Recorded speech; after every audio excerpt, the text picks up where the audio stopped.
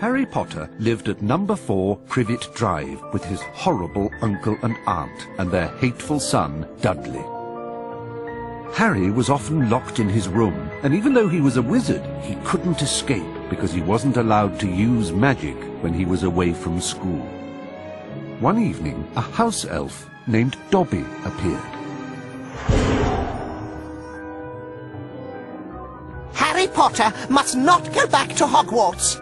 If Harry Potter goes back to Hogwarts, he will be in mortal danger. Dobby disappeared, and shortly after, Harry's best friend Ron Weasley and his brothers, Fred and George, arrived in a flying Ford Anglia to rescue Harry from his prison. They flew him to their home, the Burrow, where Harry spent the rest of the summer before travelling by Floo powder